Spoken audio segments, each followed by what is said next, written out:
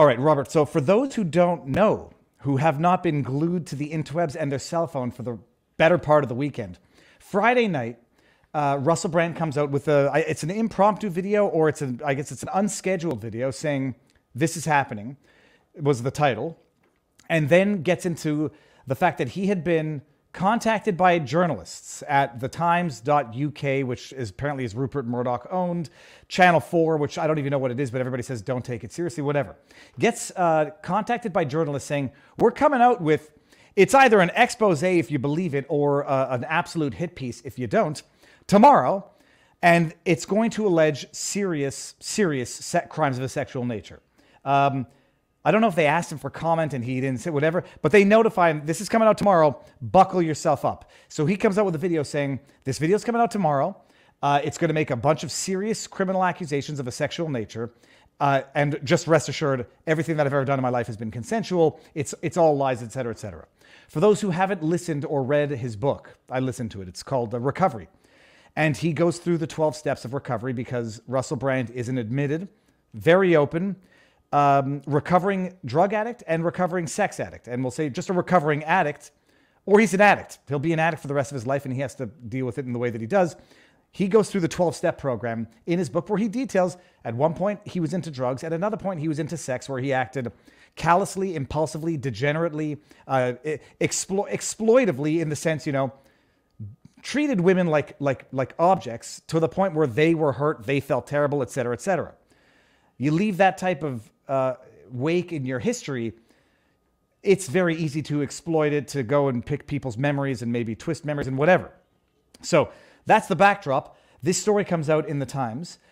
4 women have now made accusations of rape, exploitation, psychological abuse, all of it. But the most serious of which is actual rape, for which there's no statute of limitations in England, to the extent that whatever occurred in England. Statute of limitations, I think it's 10 or 20 years in America, depending on where. And there's text messages which may or may not confirm support the rape accusations.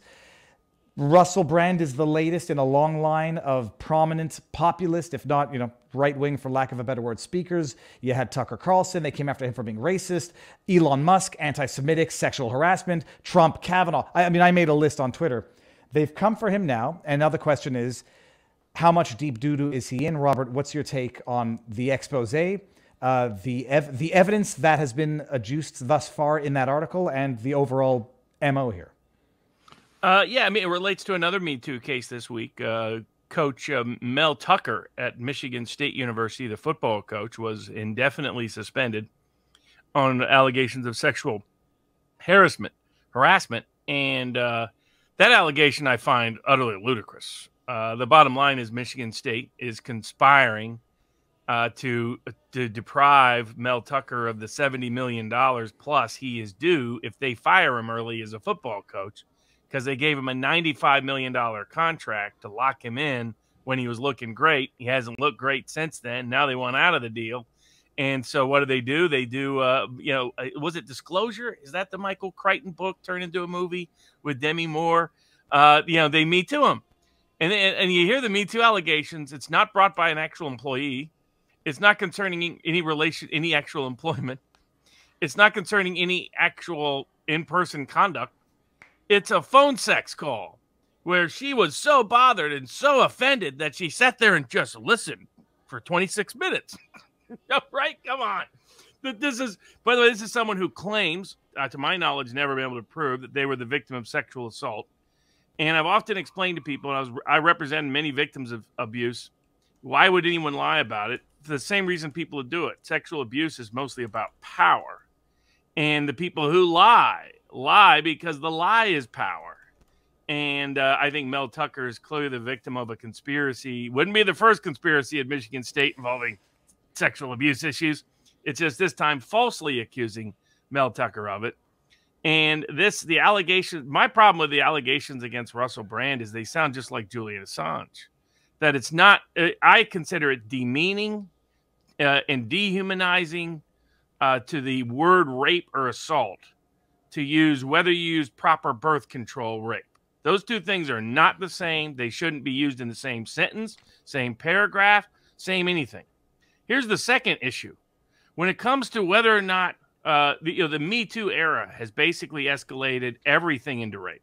Everything's rape. You regret it the next day, rape. You regret it a week later, rape. You regret it a year later, rape. This demeans the meaning of rape, which is one of the most horrific crimes that anyone that's ever represented a victim or been a victim or knows a victim knows it is. And to so demean it by analogizing it to, well, you didn't use the birth control I wanted you to. You didn't use I'm worried about whether you gave me STDs because of the method in which we engaged in sexual relations. The other big problem with that is I'm not sure if that'd be such a great feminist argument. In the history of relationships, who do you think more likely lies about who's on birth control and who ain't? Hint, it ain't the men. It's usually the women. A lot of baby daddies, NBA baby daddies, NFL baby daddies, a lot of rich, famous people baby daddies running around because she said she was on the pill. Is that now rape? Are we going to lock them all up? Heck, my mom tricked my dad so she could have my little sister. Let's go back and lock them all up. And then the other same category, same is true, honestly, of STDs in terms of where that there's as many women that give men STDs as the other way around. So, to reduce rape allegations to every form of, fill out a 62-page consent form and comply precisely demeans the nature of rape allegations. These are people who got into relationships with Russell Brand, some of whom regretted it at the time, some of whom regretted it later. So what? None of it, as far as I can tell, is a crime. It is as one of the texts themselves that some people are saying, oh, this text is damning. Yep. She says in the text, bad decision that she made. Yeah. When you dig into the whole text, she's saying, oh, I guess, this decision, and it's a bad one. And she talks about her making it, not him making it, her making it. This was one of the allegations in the article. They say rape. I'd say I get so neurotic that I don't want to make my own. Nadia alleges that she told, this is Nadia, it's a fake name. He carried on. I'm stuck underneath the painting. He's pushing up against me. He's a lot taller than me, and he has that glazed look in his eyes, and I can't move. Get off, she claims. He pushed her away. This is one of the ones where she claims rape. And the supporting message is that, the supporting evidence is that, set aside whether rebuts her claim of sexual assault. People are dissecting it because it goes from fuzzy to clear, and there's no timestamp on the reply where there is on the whatever. Set that all aside. Let's assume it's even accurate. It says here, you scared the shit out of me. You're right. I am a lovely person. And it goes on. You have a problem. You need help. It's dangerous that you think you can get your way all of the time. Being very persuasive. Yeah, I didn't want to wear a condom this time. I don't know. I play it out of my head. But she says, you don't have the best reputation. I pride myself on being safe and trying to make the right decisions. Obviously, this was a bad one, a bad decision. I'm so disappointed. Her recognizing she made a decision, she made a bad one. Now regrets it. Regretted it apparently at the time. Now, so I don't think any of this establishes grounds for civil assault or criminal assault based on what I've seen to date. The other component is clearly some of these people went forward at the time. The authorities thought the exact same thing. So why now? Why now is the same reason why now is to Mel Tucker. Well, hold on, Robert. Let me say why now. I want everyone to understand the why now. They all said they felt ready to speak only after being approached by reporters. My goodness. Well, they've now had the time to be approached by reporters. Which reporters? A Murdoch-owned Times in the UK, Channel 4, which I don't know what it is. Apparently, I think it's BBC-owned. And the entire institutional British media that now that Russell Brand has gone with Rumble, that Russell Brand has become sort of the populist left, that Russell Brand is supporting Robert Kennedy Jr., now is subject to a smear campaign. The timing of this further discredits the accusations, in my view. But putting that aside, you can just read the accusations and see this is not a strong civil or criminal case here. It's not what they're trying to make it out to be. There's really no credible allegation of a sexual assault at all. It's only, was the birth control done right? Was it? Did the person feel pressured? I mean, my goodness. The problems with calling that a crime or a tort just go on and on and on. Everybody would end up dragged into court How many men say, "Oh, I really felt pressured. She really, No, da, but da, da, da." I can even very much understand how some of the women felt absolutely exploited when he is going through an out of control sexual addiction where it's like, oh, and it's, I can understand that. And I can understand feeling very angry that the experience wasn't what the woman wanted, but it was, pretty much what Russell was after in the throes of an addiction which materializes in sex. But Robert, one of the accusations which everyone is going on about is that one of the girls was 16 and Russell was 30-ish. I think, yeah, either 30 or 31. And in the article it says, I don't feel that a 16-year-old should be able to consent, except that's the freaking law in England. The age of consent is 16. It's quite young. I mean, it strikes me as being young. But 18, okay, an 18-year-old is going out with a 30-year-old. The article itself, according to the women who only felt comfortable to come forward after being approached by journalists, are complaining about the state of the law to try to impugn Russell Brand for having done what some people might think is a little edgy. But I'm saying edgy, like some people might have a very big problem, especially if you're the 16-year-old's dad. But legal under UK law or English law. So I'll say that it's he was an easy target because of what he's openly admitted to, which I mean, it's an obvious hit piece. The timing of it is obvious. It's a smear piece, top to bottom. It's something. It'd be one thing if he had pretended that this wasn't his life in the past. He's been, as you note, very open that this has been and how self-destructive it was, and even including in the text, he's not a jerk to any of these people. He's often apologizing. He's trying to deal with it composed. It's like, I didn't read this and come across as this is some predatory guy. I got this as a desperate guy and this is a reflection of modern culture.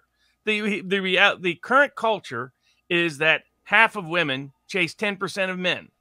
And then they're basically in a de facto harem. When they figure that out, they get real bitter about it. Well, don't chase 10% of men. I'm sorry. I mean, I've very little sympathy for the bad choices made of an entire culture and generation of people.